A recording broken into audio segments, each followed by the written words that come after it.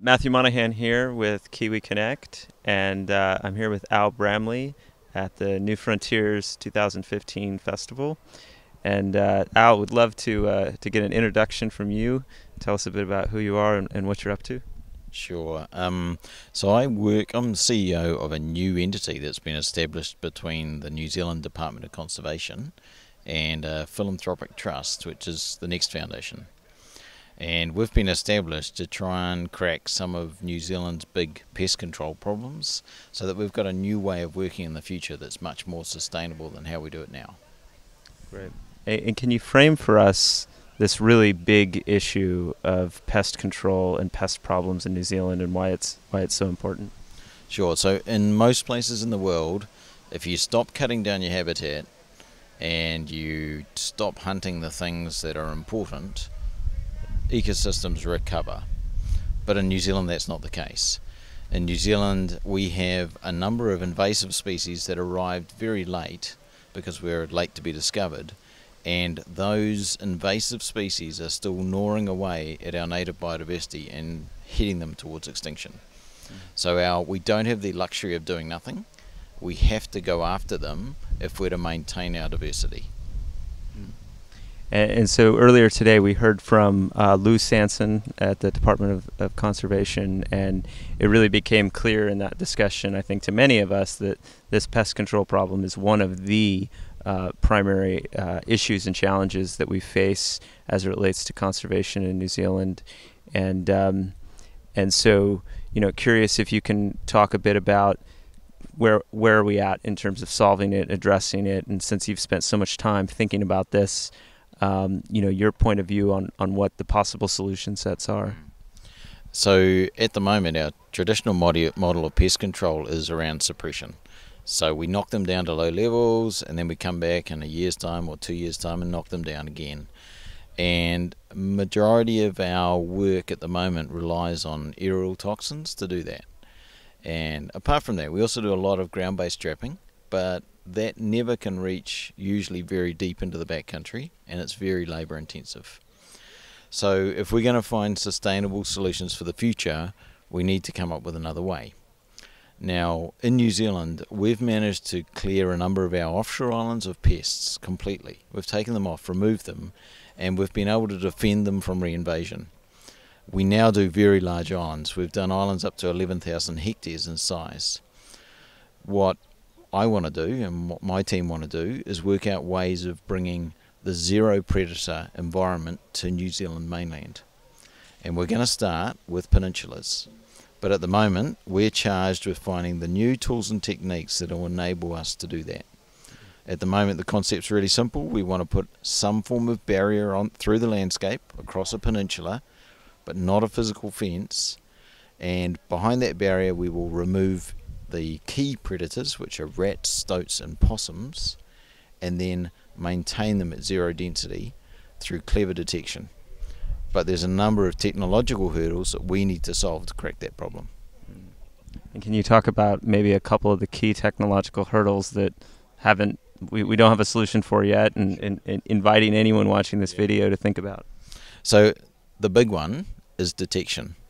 At the moment we do have technologies, community willing, that we can remove predators. We probably need better technologies, but we've got some. We even can build barriers that look like they don't leak that much. There's lots of room for improvement in those, but they work kind of okay. But the big gap in the tool set is if a rat arrives tomorrow on a peninsula that's large, how do we find it fast enough before it builds a big population and undoes all the good that we've managed to achieve? So detection in a big landscape of an invader is our key problem.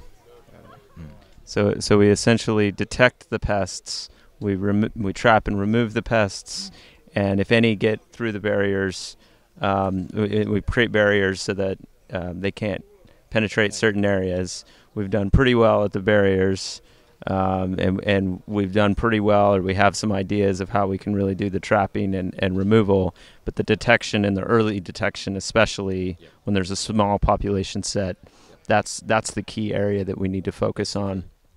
How much exploration has gone into sensor technology, drone technology, radio frequency, maybe at the trap level, these types. How sophisticated are we talking about the current experimentation?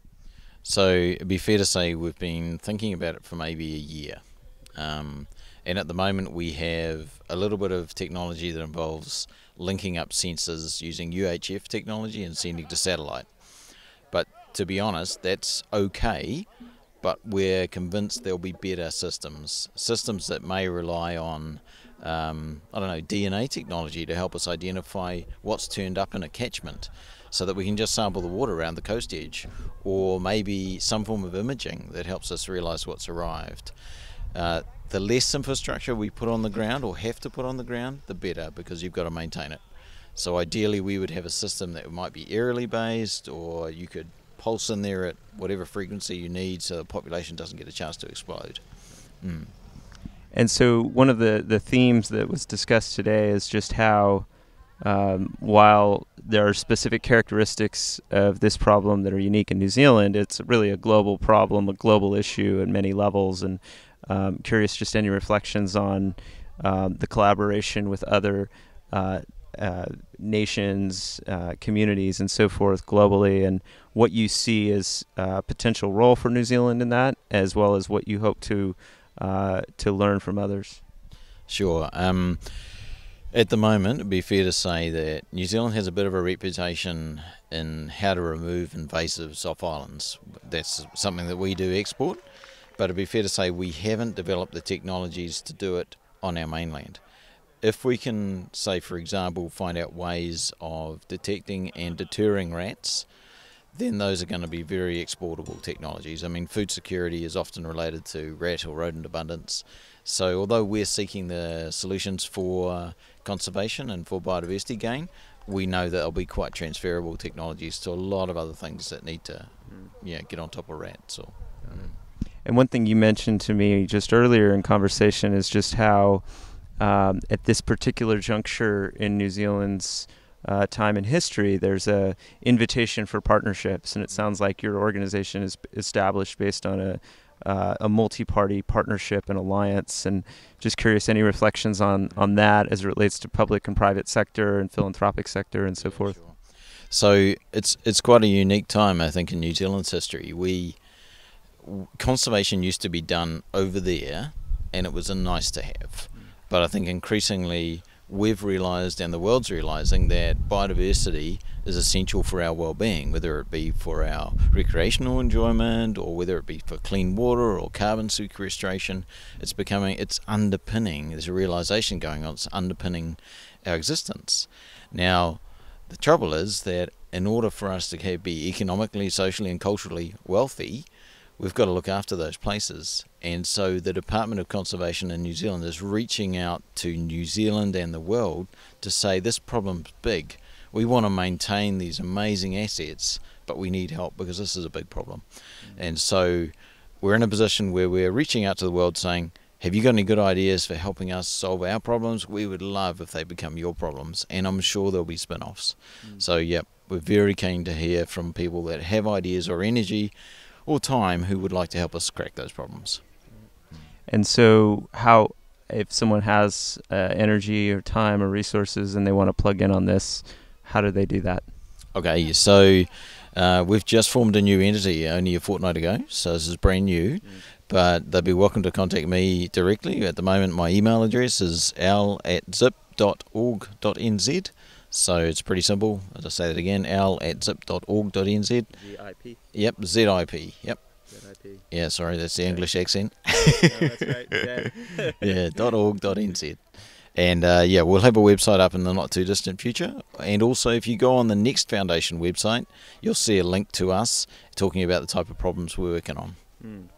Beautiful. Anything else you would like to share? Just having been here today with you guys, it feels like a really special opportunity to link up with a bunch of people that are future focused, who are very open, and who also have a really positive outlook. So we appreciate that. Awesome. Thanks for being here. Thank you for being here. Thanks for your time. Good. Cheers.